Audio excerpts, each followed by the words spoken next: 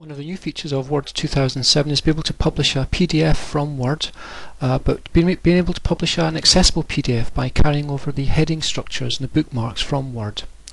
So to get started, we have to go to File and Save As, Save to PDF, and I'm just going to call this heading. But before we do anything further, we have to go into the Options dialog box here, so the Options panel, and this is where we can create an accessible PDF. So for example, I'm going to make sure all these options are chosen. Create bookmarks using headings, and just find somewhere to place that. I'll place it onto the desktop. Publish that now, and now up it appears.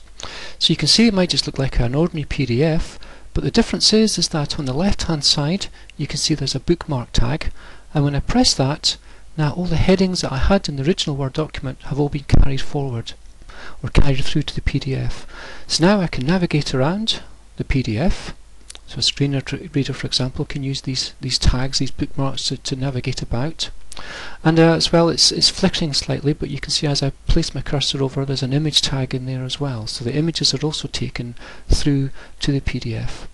So excellent resource, and I would certainly recommend it if you wanted to make accessible PDFs. This is the way to do it.